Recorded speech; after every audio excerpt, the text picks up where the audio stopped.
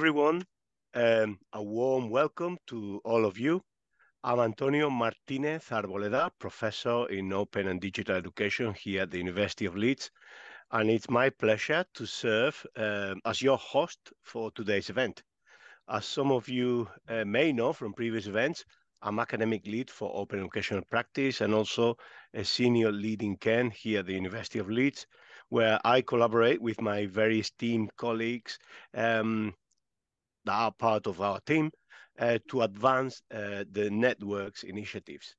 I've been deeply involved in the Knowledge Equity Network, Ken, since its inception. Yeah. So the Knowledge Equity Network, what is it?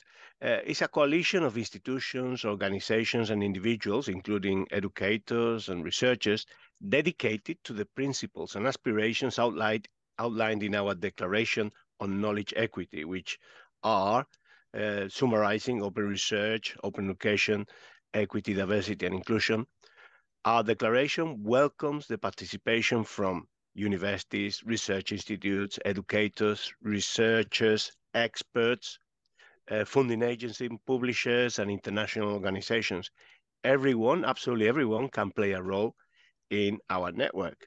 So through the Declaration on Knowledge Equity, we express our commitment to openness, whether it is open knowledge, open science and research, or open practices.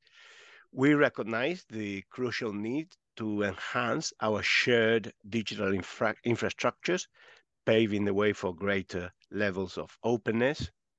It is also essential that the contributions of educators, researchers, and other university staff in open education and research are duly acknowledged and celebrated.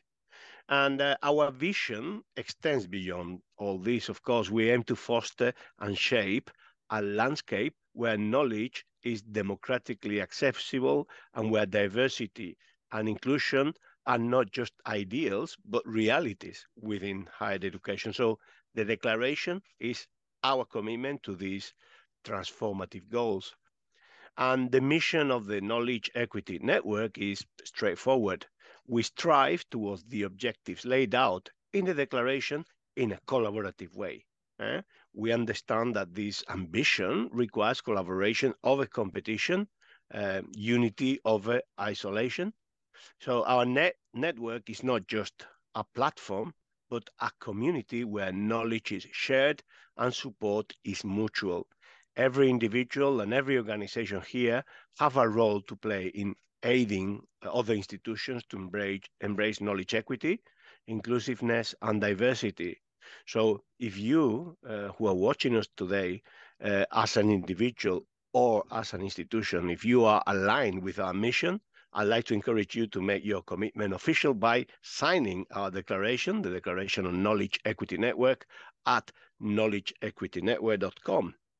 And now let me talk a little bit about our events. Today's event is a great example of the Ken spirit because we are bringing together experts in equity, diversity, inclusion, and decolonization.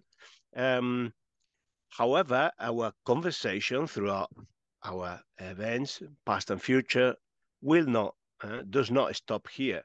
It is an ongoing dialogue encompassing various aspects of our declaration, with events past and planned in the following threads, open education, open science, professional recognition, digital infrastructure, and equity, diversity, and inclusion, including alternative knowledge systems.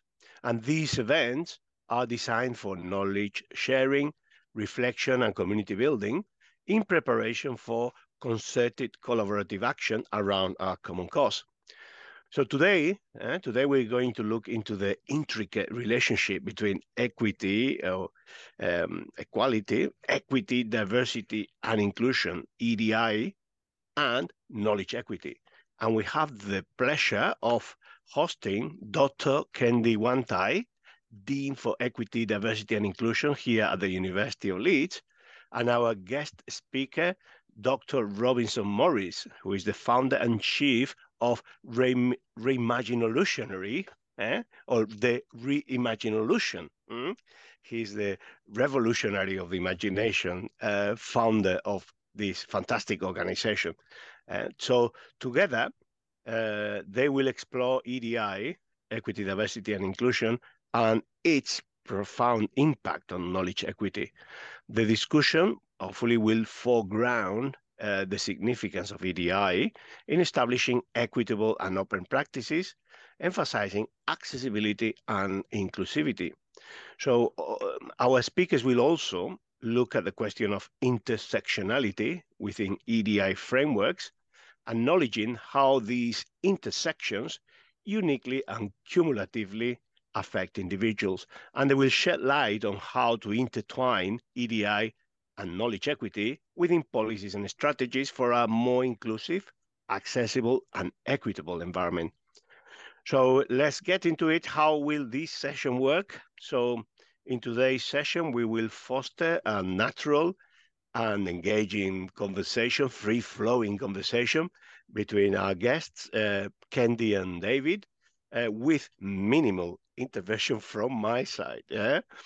I don't intend to take part into discussions. I will contribute to scaffolding the event, but this is a conversation, an open conversation. And what about yourself? Well, your participation through questions and comments, insights, is highly valued. It will enrich our dialogue in the second part of the event. You are welcome to start posting your questions and comments anytime. You don't have to wait for David and Kendi to finish their conversation.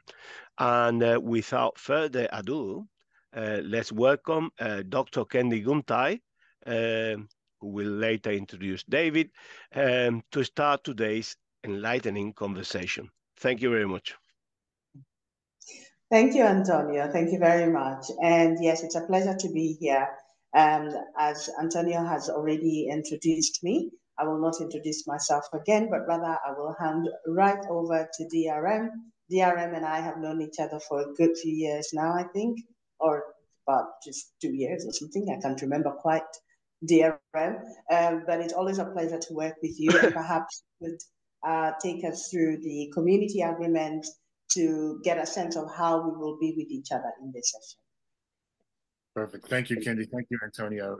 Kendi, it feels like we've known each other forever, and I'm sure we have in some respects. As Antonio said, my name is David Robinson Morris. I am the founder and Chief Reimaginelutionary of the REImaginelution, which helps us to re-enliven our imaginations. The first thing to go in any oppressive system is the imagination. So it's the first thing that we have to get back if we're going to think our way, be our way, do our way out of the current mess we find ourselves in across the globe. I'll move into our community agreements for today.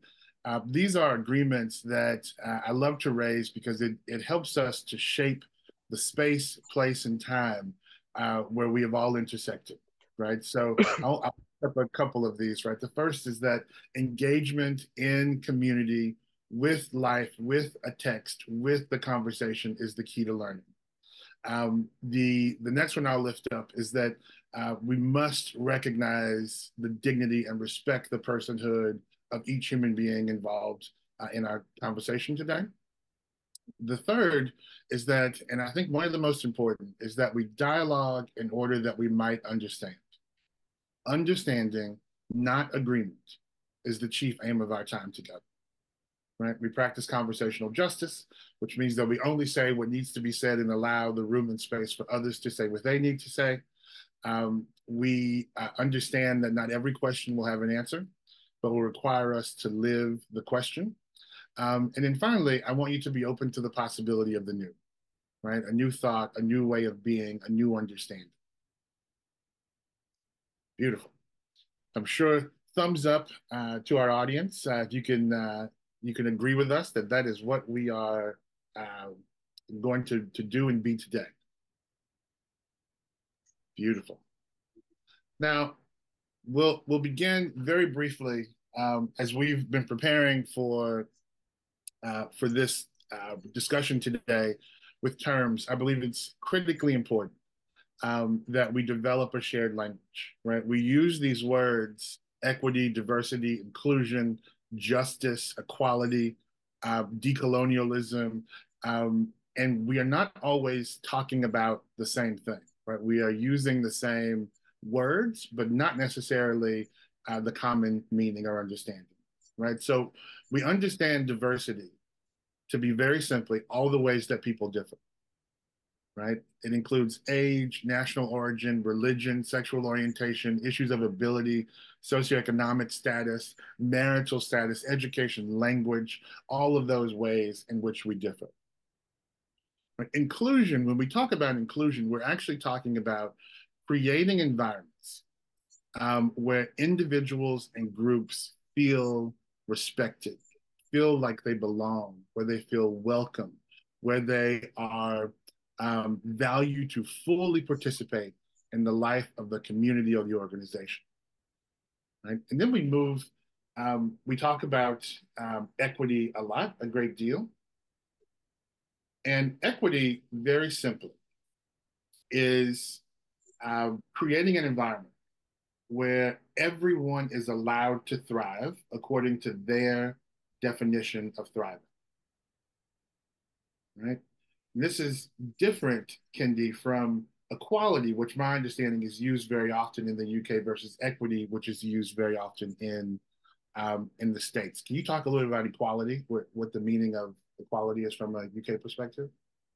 Yeah, so thankfully, DRM, we have moved on a little bit and we have also started talking about equity. So my role, for instance, is Dean for Equity, Diversity and Inclusion.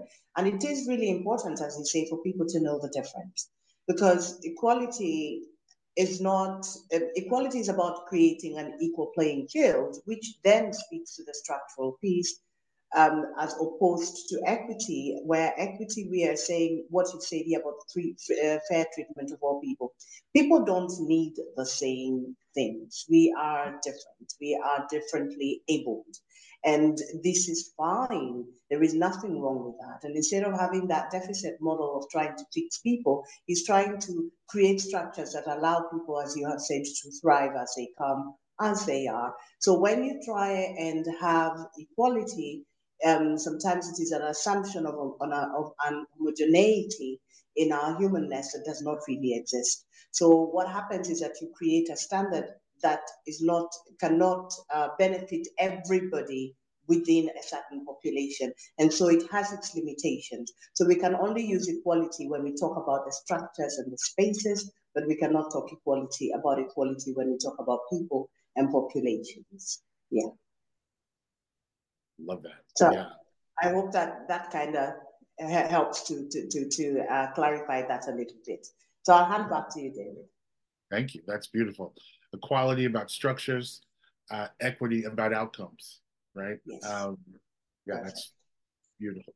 Justice is another word that we use. It's one of my favorite words, but it's also one of the most confusing words, perhaps, because, again, we say this word often, but we don't know exactly what it means, right? The definition for justice is giving people what is due to them in accordance with the moral or legal principles, values, and ethics of a society. It could be fair treatment.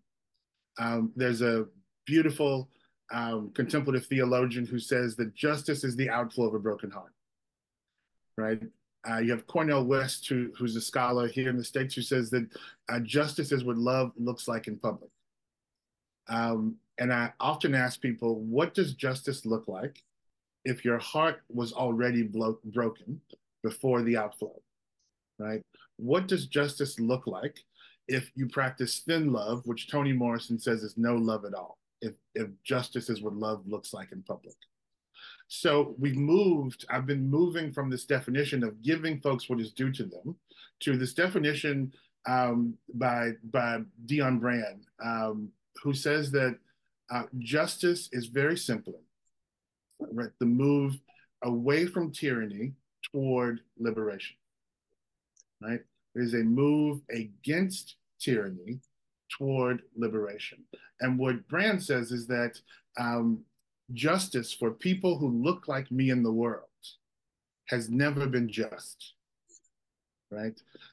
So therefore, I cannot rely on notions of justice, right? That I did not create, and that have been imposed upon me from the outside. And so for me, justice has to be about this move against tyranny, tyranny of the state, tyranny of colonialism, right? Tyranny of all of those things that oppress us toward liberation. Yes. And finally, we move into, a lot of our work, Kendi, as diversity, equity, and inclusion professionals. We often say has to equal, the outcome has to be belonging and mattering, right? Belonging. Do you see me? Do you value my presence in this space, right? Mattering. Is my contribution to whatever is happening in a group, in a community, in a system, is it valued, right? Is it making a difference? And this is the most important part with matter, am I appreciated and publicly acknowledged for the good work that I'm doing, right?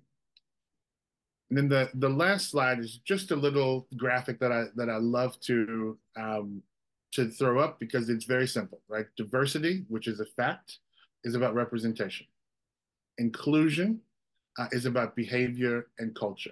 Belonging is a feeling, right? You feel like you belong. Equity is about systems, right? And justice is the result, right? Kendi, how do you feel about that? I love that. Every time, and especially every time I see that graphic, I'm like, yes, we should just have this up everywhere so that people can, it's just so simple. It makes it so clear.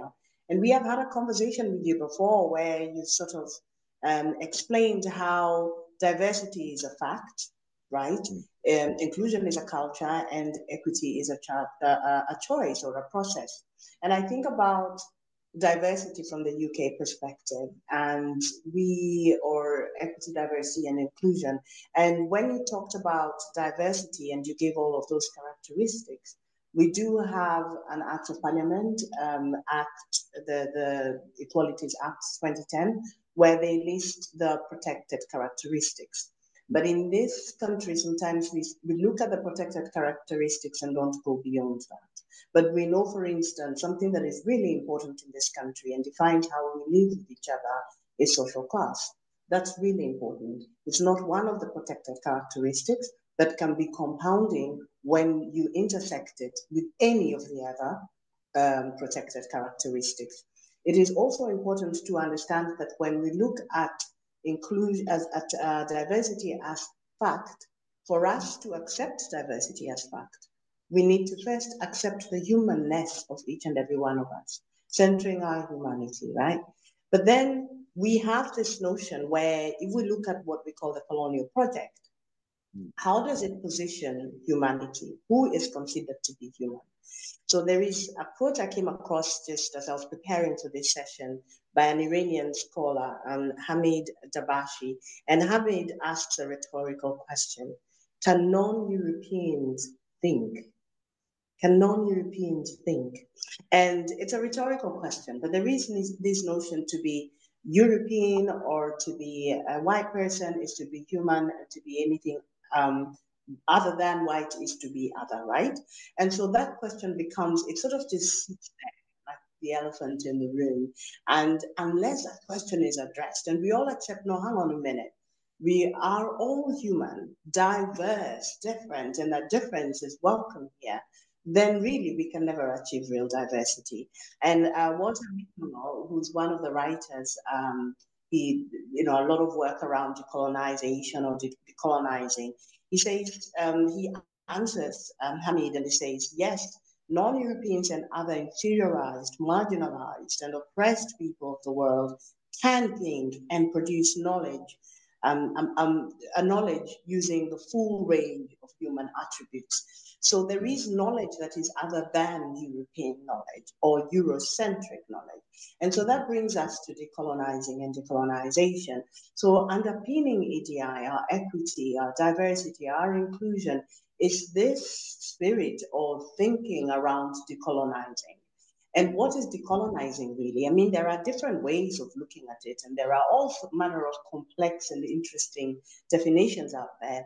But I like what Sabelo Ndlovu Gasheni talks about, and they look at how the colonial project itself was about power, knowledge, and being. So that being part is what I have talked about, right? How we be with each other, that which is human and that which is not. And then, of course, there is power, power over, where we've had dominance, dominance of our knowledge, dominance of who we are, dominance of the worldview, where by trying to homogenize everything, we've narrowed the human experience into a very prescriptive Eurocentric way of looking at the world. Now, there is nothing wrong with being Eurocentric, but the problem becomes when, through the colonial project, you then export that Eurocentrism, make everybody wrong, and this becomes a standard for that, the way we know that which is valued as knowledge. And like someone said to me the other day, somebody said to them that to decolonize is to remove all reason and replace it with witchcraft. And that is a very weird way of looking at the world, right? Because then it is perceived that unless it is European, Eurocentric, geopolitical north, then it can't be worth its salt. It can't be real. It cannot be true. It cannot be real knowledge. So I think it is really important that we consider all of these things together as we talk about equity in knowledge. When we talked about inclusion, I love that you brought in belonging, because with inclusion, what sometimes happens is that the includer dictates for the person they are including when they take up space, how much space they take up, and how they take up that space, how they behave, how they be with those they have found there. So the structural piece never changes, right? So what we want to do now is to ensure with belonging, because unless you can actually ask that the person being included whether they feel a sense of belonging, then inclusion isn't really working. It's performative, isn't it? And if you are coming as you are, taking up space as you are, the structures must yield. They cannot stay the same, because the reason why you are not in the first place is because the structures were designed to keep you out. So if you are in and the structures stay the same, there's something wrong.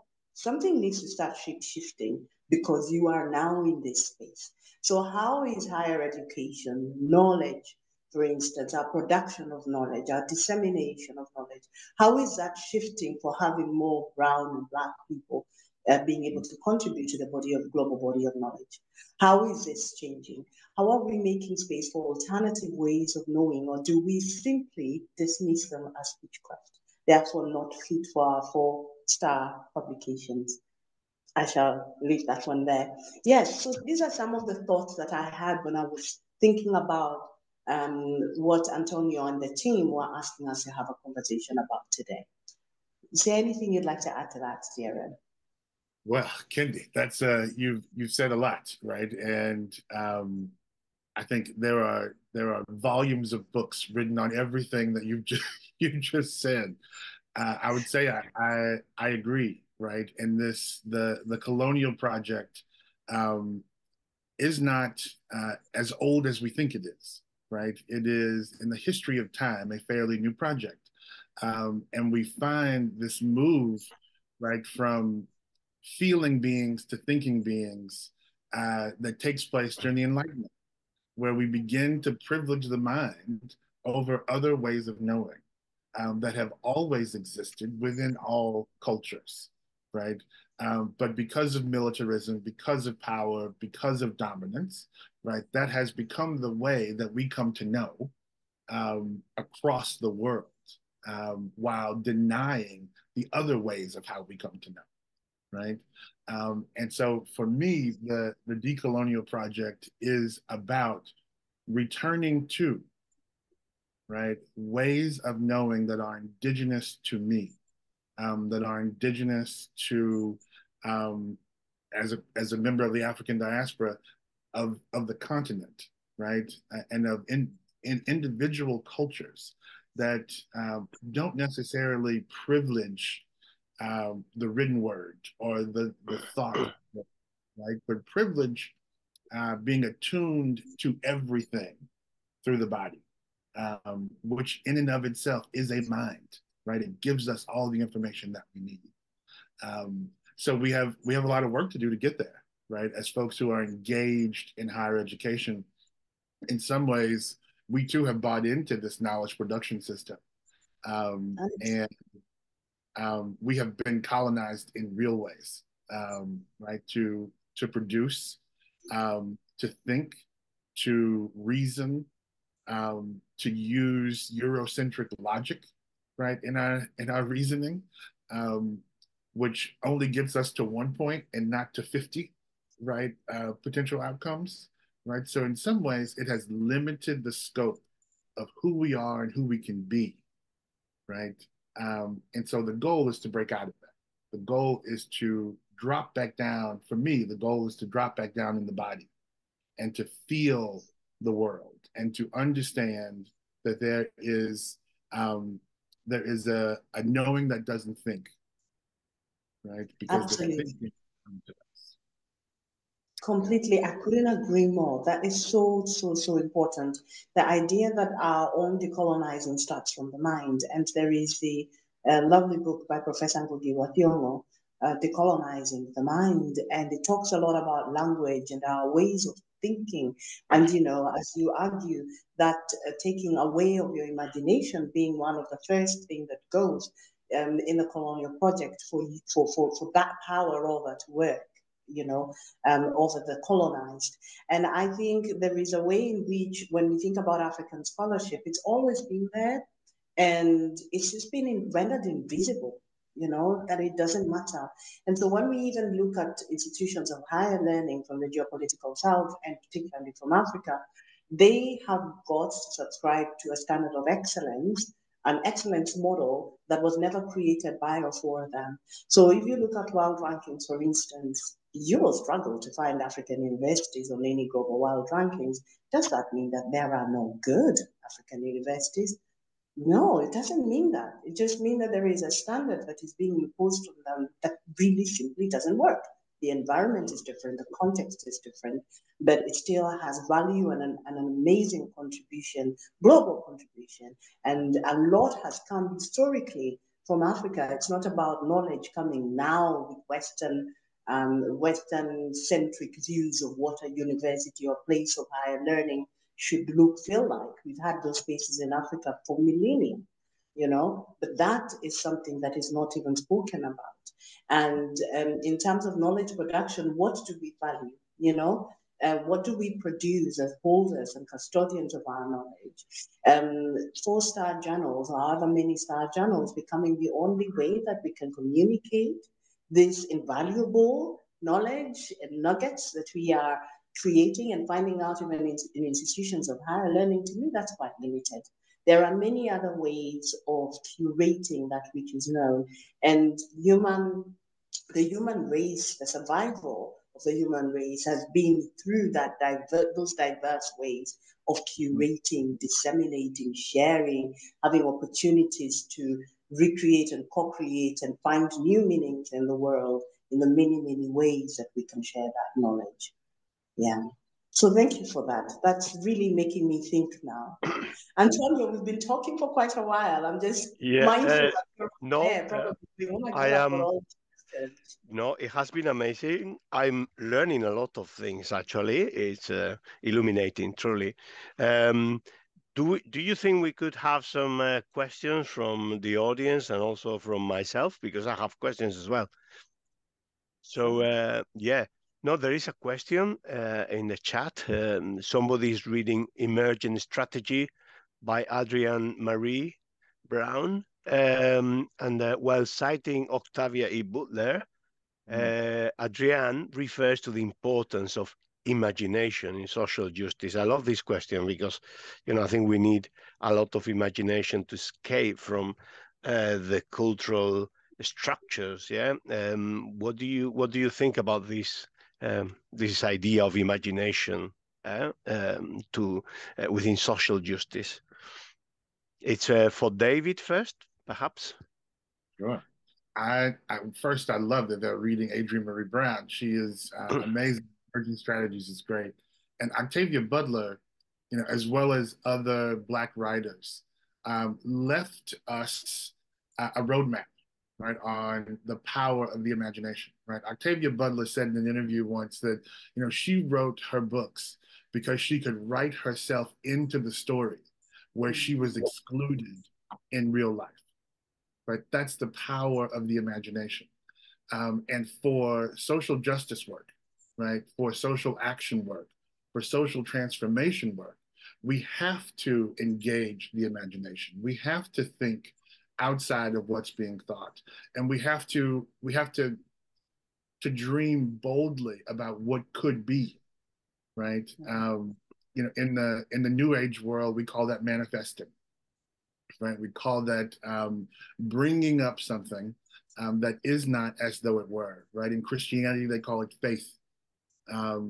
But how do you make a new world manifest, right? It first starts in the imagination. And so it's critically important for social justice. But I'll add this caveat. The most important part about imagination and social justice is that the imagining has to be collective. Right. So what we didn't touch on, Kendi, right, was that in my academic life I study Ubuntu, right, and I know you are a lover of Ubuntu and the study of Ubuntu as well, and this notion, this very very Eurocentric notion of an individual self, right, is a false notion, and until at least in my own work, this is what I do, until we can understand and transform our notions of individual subjectivity into collective and intersubjective knowings and understandings of who we are as human beings, we will not get anywhere. And so with the imagination, a collective imagining has to occur so that we're all moving, being, feeling in the same direction. Wonderful. I'm sorry. Yeah, I have here a question that has arrived in the questions and answers. Somebody says, I agree with everything that has been said, along with the importance of everything else. Sometimes, this person says, sometimes in existing structures, the designers or the inheritors of that structure are in a position of privilege whereby it is in their best interest to keep the way it is. How can we make progress in this sphere? What can individuals do? Great question. Kendi, would you like to start with that one, and then David can complete it? Yes, of course, I can start with that, and I'll build on what David just said, that this work must be done collectively. The beauty of Ubuntu is that Ubuntu knows no white, no black, no creed, no nothing. It only talks of our humanity and our shared humanity. When we talk about decentering whiteness or decentering Eurocentric views, what are we replacing that with then? Is it not our humanness and our humanity, our shared humanity?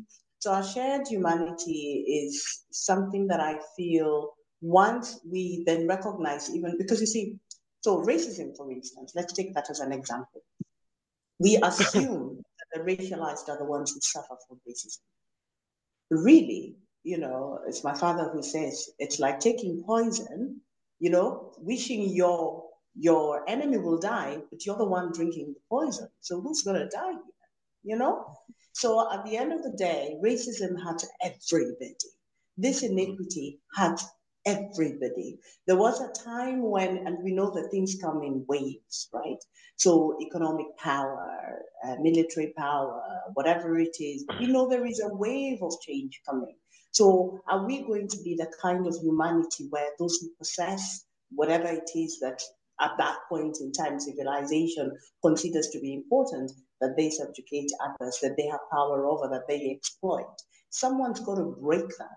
And we will break that through. There is something which I'll invite David to speak about a little bit more, about love, for instance, that thing that's not spoken about enough.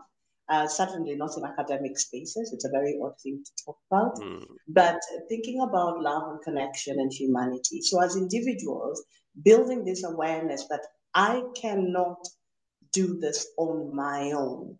I need to have a conversation with the person because, for instance, for me as a descendant of the colonized, the word colonization or coloniality or anything to do with colonization does not exist in any of the native languages that my people speak.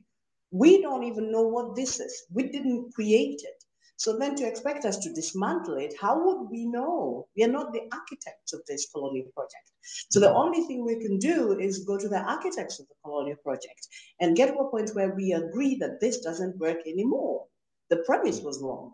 However this came to be, this is not good for any of us. So let's work together to find something better for all of us. Not something better for me so that I can revenge everything that you did. You know, that's not my job. It's somebody else's job to do that. But for me, I just want us to get to a point where we can move together as human beings, a new way of being, so to speak. Yes. Wonderful, wonderful. We have another question here in the chat. What do you see as the main barrier to measuring inclusion when fostering inclusive environment? David, would you like to start with that one, and then Kendi can continue? You know, I'm the worst person to ask a measuring question to, right? Okay. You can start with it, Kendi, if you prefer. It's one of those things you do not need to datify injustice, right? We know it exists. Now, the way systems work, yes, what you measure, what you focus on expands. Yes. But this notion of measuring, right, again, moves us deeper into the colonial project, right, where everything has to be quantified and qualified and verified, right? So I don't care about your measurements, right? What I care is that the human beings that you are encountering within the systems that you inhabit feel like they belong, feel like they are seen, feel like they are welcomed and respected, right? Rather than doing this quantification game. It has not worked for us, right? And it doesn't work. Kendi, do you agree with that? I love this idea of you know, at least being critical about the numberification of social realities. Yeah. Absolutely. They call it the datafication as well. All Yeah. right. So Yeah. data, whatever it is. And absolutely. I mean, because in the West, we always, or in the geopolitical North, we believe that which doesn't get measured doesn't get done. And the reality is that there is something called human experience. And it's very easy to see through outcomes. And changing outcomes of people, whether they feel included or not, whether they have a sense of belonging or not. Because if I am having to come into a place of work and having to code switch to a degree that I leave most of my authentic self out of the space in order to just survive and thrive, you're getting 60, 50, 40% of me. What will be the outcome? But if then I don't have to code switch to such a degree and now you're getting 80% of me, you will know. You will know, it's obvious, and you don't have to measure it in actual numbers. So yes, I understand the point of this question by Virginia, because it's difficult to measure. I mean, there is a barrier to measuring it if you take inclusion out of the context and say, this thing called inclusion, let me now measure this one thing. It's impossible to do, as I think, because it's something that is inherent in us, something we feel, something that you can see through observing us. And you can ask questions, obviously. You can do longitudinal studies. Where are people now? There are certain interventions. Where are they, a few months down the line, a few years down the line? Those studies are there, but then you have got to consider what other factors are in that context as well. So it's very difficult to extricate just this one thing and say this is the only thing that we can see has improved and therefore what? you see. So that's how I would look at it. Yeah, thank you. There is an interesting discussion in the chat going on about the importance of measuring. Somebody says, well, if we can't measure it, we can't call it out. And somebody else replies, but perhaps what we need to do is to change or expand the metrics. I wonder if it's worth considering that, there will be people who will produce metrics, and that's fine. But metrics on their own will never tell the story, and there are other ways of assessing the reality, understanding the reality, that do not necessarily require numerical or data measurement. What do you think? I mean, is my answer perhaps something that you agree with? Or I would say, like for instance, at the University of Leeds, we have KPI, okay? And EDI, we have put KPI on EDI. Some people go, that's not a good thing to do. But again, we understand we work in a certain context and those metrics are important for certain people. But when we look at a KPI where we say we want to increase, for instance, the number of people from Black and Asian and minoritized ethnic background, the question is, how are we increasing those numbers? Is it just going out and hiring more people and just placing them strategically and meeting some quota or whatever it is? Or is it creating an environment where people want to come? And if you're saying people want to come and work here, why do they want to come and work here? It is because those who look like me who work here tell a story, or give an example of someone who those who are looking at me from outside want to be. They look at me and say, I want to be like that. And if she can be that, if he can be that, if they can be that, then I want to be part of that. So there's that attraction piece. So there's the qualitative element that is also important. And also we start to think about attrition. How many people are leaving? That leaky pipeline because they're not happy. People are staying and staying longer and progressing and creating and contributing to the growth and development of this community, then definitely you can see through those metrics that obviously inclusion has to be one of those things that's happening or occurring there. So you have the quantitative piece and the qualitative piece, because if you're just getting more people into this space through clever advertising, that to me doesn't work. That's bean counting.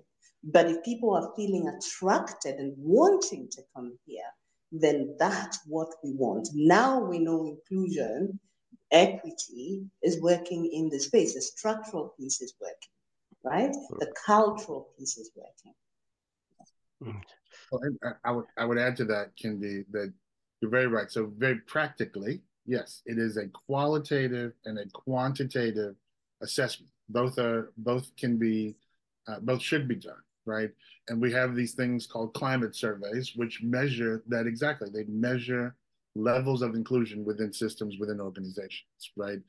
Do your employees feel welcome, right? That could be a Likert scale, right? And that could be short answer, right? If not, why, right? Or if so, why?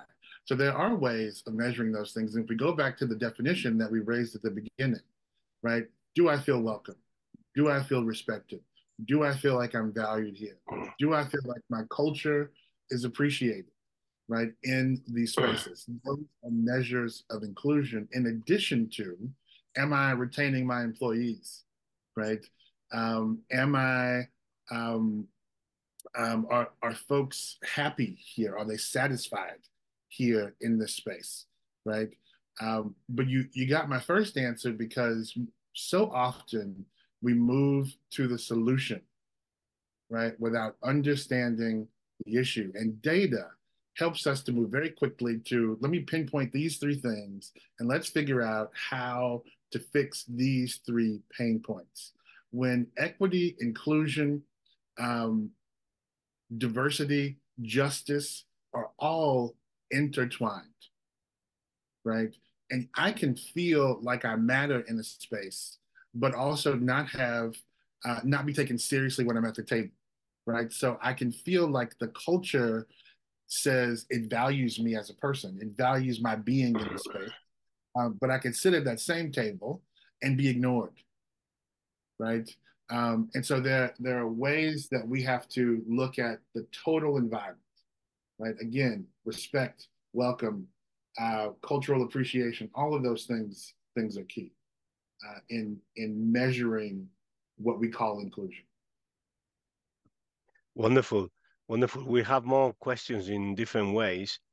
Before that, I have a question about different spaces, different places in the world where the ideas of equity, diversity, and inclusion are not that present in debates, or places that are socially different in some respects because they have a different history of in the ethnic diversity, or whether that history of ethnic diversity is not really developed, is not present.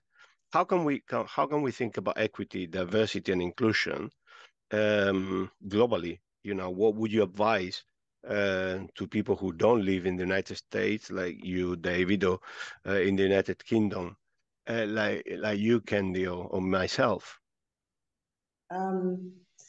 That's a good question. The first thing I would say is that equity, diversity, and inclusion is not just about race. Like David said earlier about diversity, we have a whole raft of characteristics and intersectionality or intersectionalizing of all of those characteristics. So I would say all human beings are complex intersectional beings. So there isn't anyone who is any one thing. And if you have complex intersectional beings sharing a space, there will always be some kind of tension, and especially where there is a perception the resources are not enough and who gets what and all of that. So I would say EDI is present in every community on earth. They may not use the words equity, diversity, and inclusion because some of them don't need to. And others use different language and other ways of talking about the same things. But because capitalism is so prevalent, because with the colonial project also comes capitalism, and what we see is a huge difference between the have and the have not. And it is also in knowledge equity. There are people who have access to all the knowledge or most of the knowledge that is being produced by especially HEIs, and there are people who simply don't or struggle to get that. So what I would say is that I would be very careful not to do this work in a neo-colonial way, to assume where the geopolitical north comes and says, this is what decolonizing looks like, and y'all are doing it wrong unless you do it this way. Or this is what EDI, equity, justice, whatever, this is what it looks like, and unless you use these particular terms, then you're not doing it. Unless do you see what I mean? Yeah, so I think I would say that people are dealing with different challenges. I say from a personal perspective, I did not know I was Black until I came here. Now, that was not a thing I struggled with where I grew up. It was completely irrelevant to me to think of myself as Black. I come to England, yeah, I had to face my Black self and try and figure out what that meant, right? Now, that does not mean that people in Kenya don't have inequity and other issues of inequality that they deal with. They do, right? So I would be very careful not to assume that what we have here as an experience is what everybody else needs to have in order for them to qualify to have the conversation with us. We are all human beings striving for the same thing. Yeah.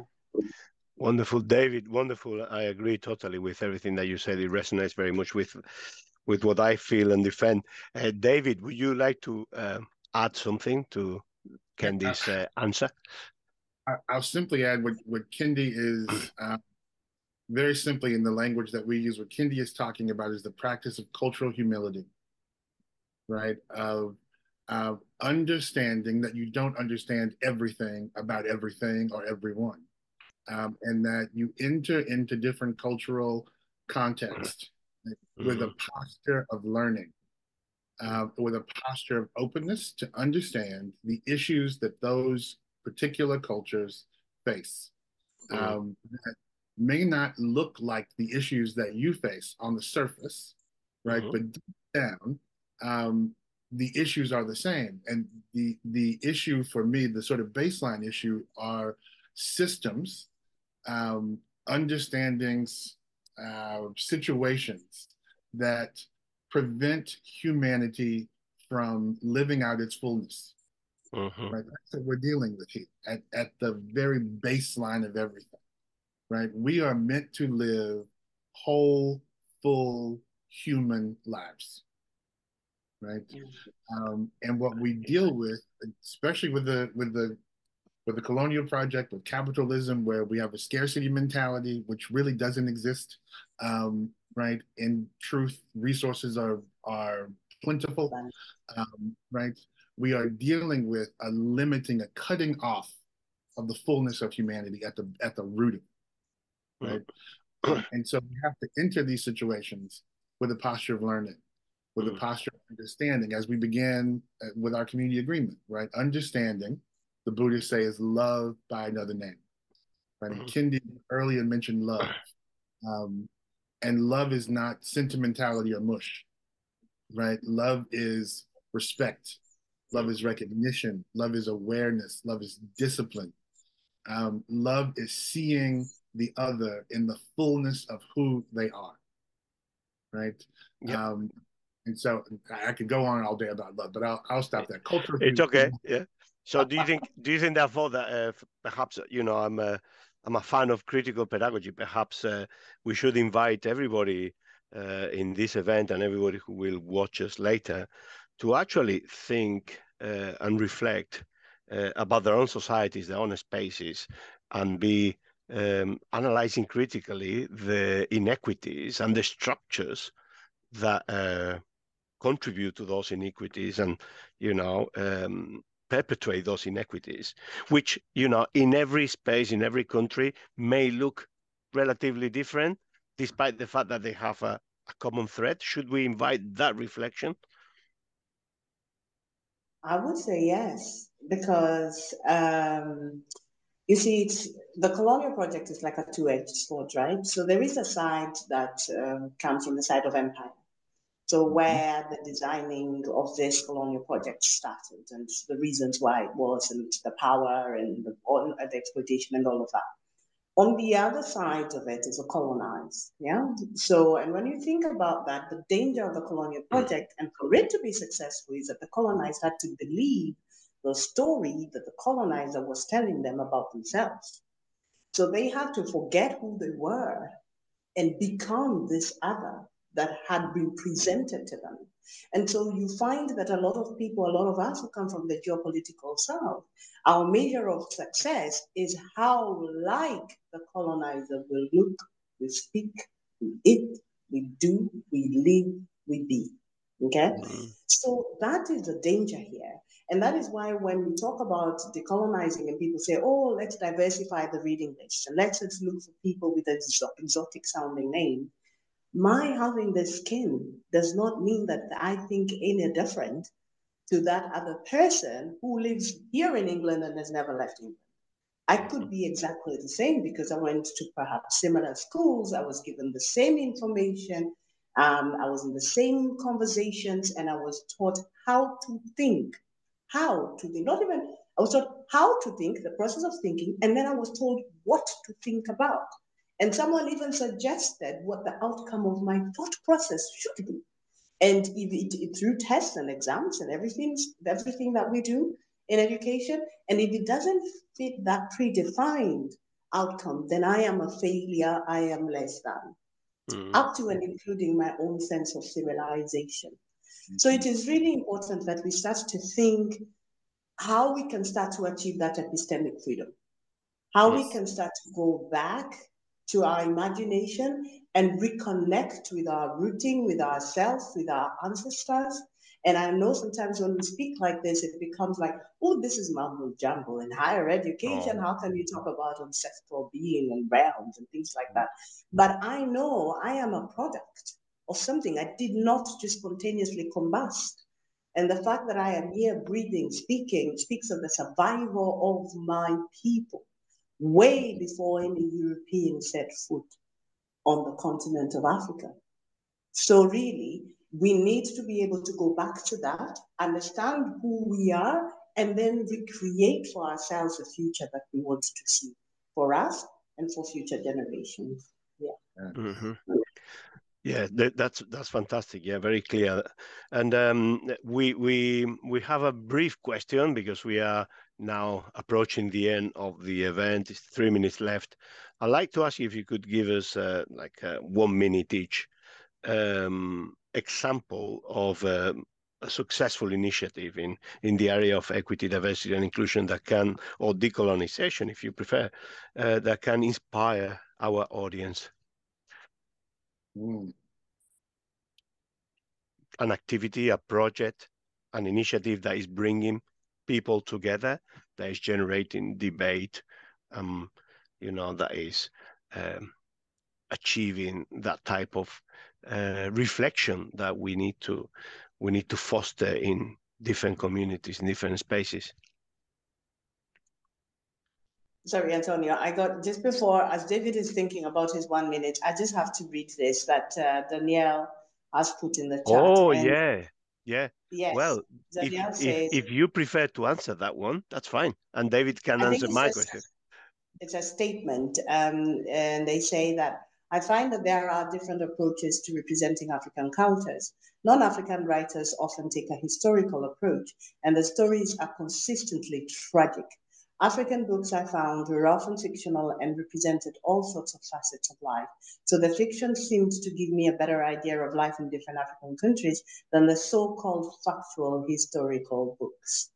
That is very interesting. And if anyone has heard of Chimamanda Ngozi Adichie, The Danger of a Single Story and all the other wonderful things that she has said, she speaks exactly of that. Yeah. And she says how in her first novel she was accused of lacking African authenticity because her stories were not tragic enough, poor enough. And this, Danielle, is an amazing point. And I think there are African writers now to think of something that's really starting to change the world is through art, through music, African music. Now you can actually listen to African music on BBC One. Woohoo, yes. Music and certainly literature. Yeah. And of course, the mainstreaming of African languages. Yeah, definitely. Literature is always political, even if the writer doesn't think that it's political. And literature is a window to the world. So yes, absolutely. David, anything to add in relation to a project that you think could inspire our audience?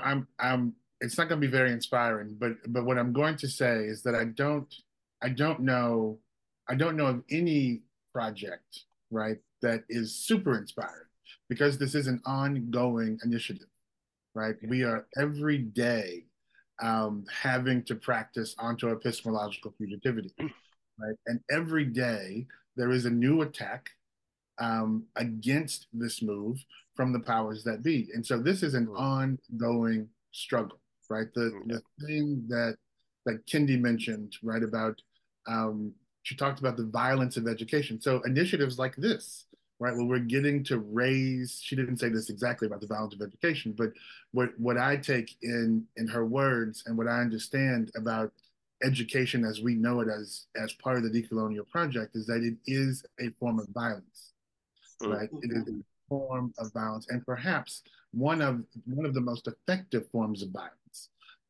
to get us to unthink, right? To get us to unlearn our ways of being and knowing.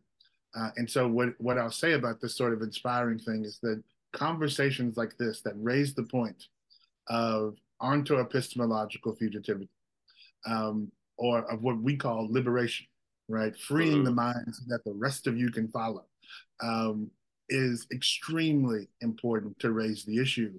But we are so deeply inculcated in colonialism, in oppressive systems, that it is an ongoing 365, all day, every day project to move ourselves away from it.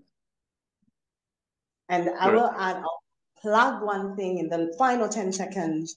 Thank you so much for that, David. We've got a project that's coming up, an event actually called Africa Week. It's the first Africa Week in Leeds, and the theme is Open Africa, Open World.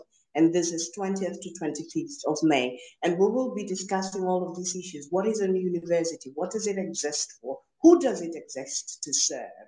And how do we be within university spaces, especially from a decolonial perspective and looking at African institutions of higher learning, as well as those from other parts of the geopolitical south and those in the geopolitical north. So that's Africa Week, 20th, 25th of May, Open Africa, Open World here at Leeds. Wonderful. Thank you so much, David, and thank you so much, Kendi, and thank you so much to our colleagues in the Ken team who made these events possible. It's been very inspiring. We need to keep the conversations. We need to keep the reflection. We need to keep interrogating society, structures, universities, and try to create a space where we feel confident that our stories, our experiences, our questions are heard and respected. Yeah. So thank you so much. I'm sure this will be very valuable for people committed to our mission in the Knowledge Equity Network. And looking ahead, we have an event on the 21st of February that will focus on open education, and it will feature Professor Chris Ineranzi, Professor of Creative and Open Education at the University of Leeds, also Senior Lead for Ken, along with guest speaker and artist George Esfugaras and Dr. Gabby Whitehouse, who is an academic specialist in mass displacement. Yeah, so we look forward to that event on safe spaces. And yes, thank you so much to everybody. See you in the network. Bye. Thank you. Thank you.